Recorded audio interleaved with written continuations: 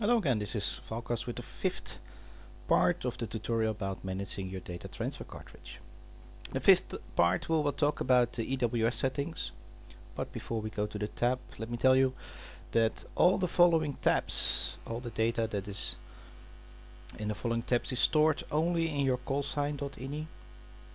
That means that this data is used during campaign and also tactile engagement flights, and every time you load the data transfer cartridge in the cockpit, this data will appear in the mission computer. Going to the EWS tab, you will see that we're looking at the callsign.ini, and of course in my case that's the valkas.ini. We'll find 6 different programs that we can make our settings. Of course, we have a control panel for some extra settings that are related to the EWS, and we have a backup preferences button like the lines and pre-planned threads. But first, let me clear all the values by using the clear button. And of course, you can imagine if you use this setting and save the data transfer cartridge and you like to drop a program in the cockpit, none of the chefs and flares will be dropped.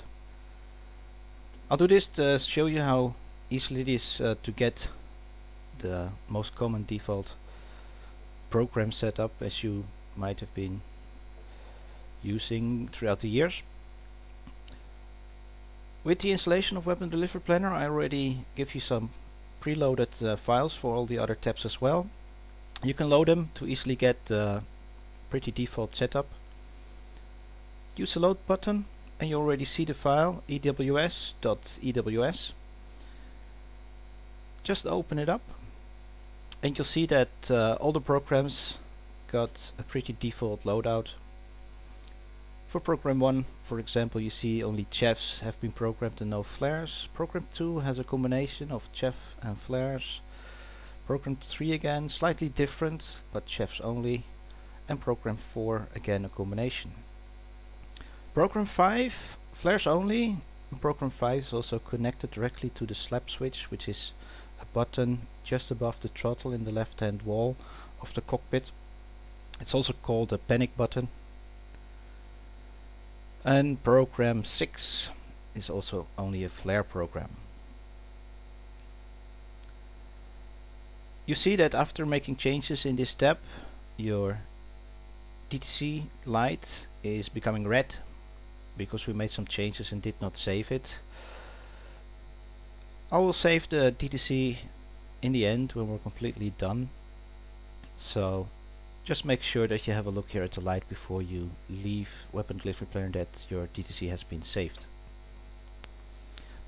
Before I show you how to create your own programs and store them, I would explain you what you can do with the control panel.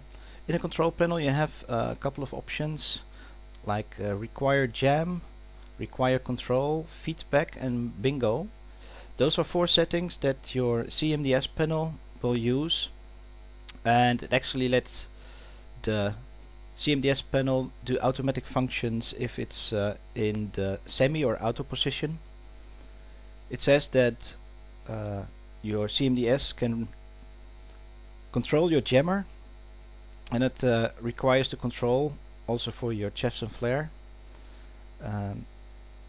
It allows you to give your CMDS panel a feedback, so it calls out chef flare. It can also set a bingo, so you hear that there is a chef and flare low, and you just insert here the amount of chefs and flare that you want when the bingo call for your chef and flare is done. One extra option, and it's blanked out by default, is the switches on the CMDS panel, as these are actually switches in the cockpit, and of course they are not programmed by the data transfer cartridge.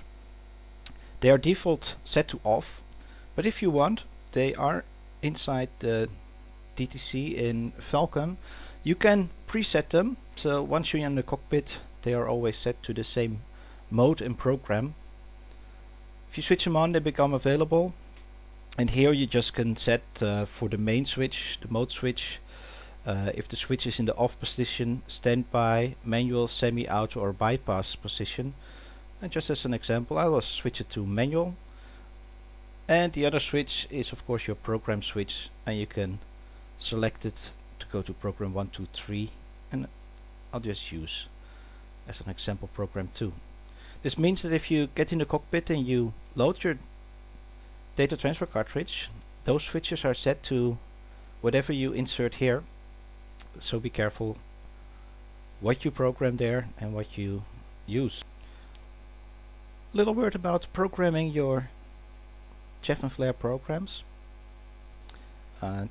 This looks very complicated, but actually it is quite simple. As an example, I will add a Flare program to the program 1. The first thing is a burst quantity, and the burst quantity actually says how many flares I want to drop. And as an example, I will insert that I will want to drop 3 flares. So I inserted 3 here and go to the next part. It is the burst interval. The burst interval is the time between the flares, in this case the 3 flares that I inserted here. And let's take a number, I'll take half a second. If we leave it at this and I run program 1, there will be 3 flares dropped with a half-second delay between them, and then the program is stopped. But you can do a couple of sequences to the flares, and for that is the sequence quantity. As an example, those 3 flare bundles I want to drop 4 times.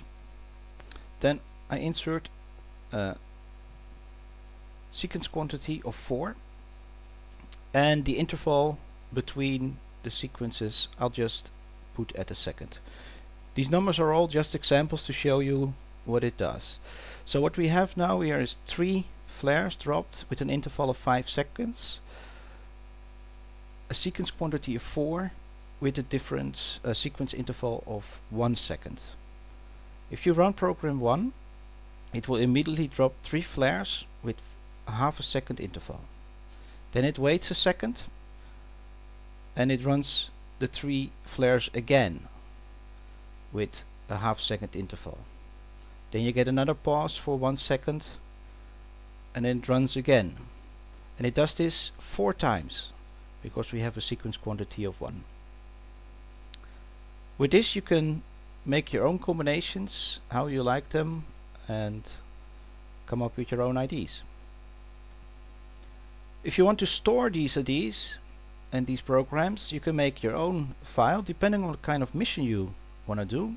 You might want to have a different program setup if you're doing a low level attack or a high level attack, depending on what you want to do. Or you want to be saving chefs and flare or dumping them all at once. So let's store them, that we can use them later. Just go to the backup preferences and you see the file here.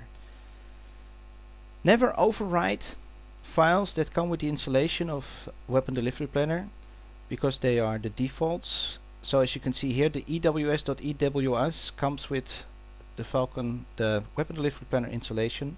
So I'll just rename them and I'll give them a name, Test EWS, and I'll store them. And now I have my own Chef Flare program that I can quickly load whenever I like. I'll show you that it works by clearing everything. Quickly go to the load button. There I find my test EWS.EWS. I'll open it up and you'll see here that our flare part has come up again as we programmed it before. If we want to quickly switch to a different program, just load it up, and now I want to have the defaults again unopened, and you see I'll have the default settings again. If you're all finished, just save to DTC. As you might have seen already, every tab has its own saved DTC file, so you don't have to go to the main page. And in this case only the falcons.ini got saved.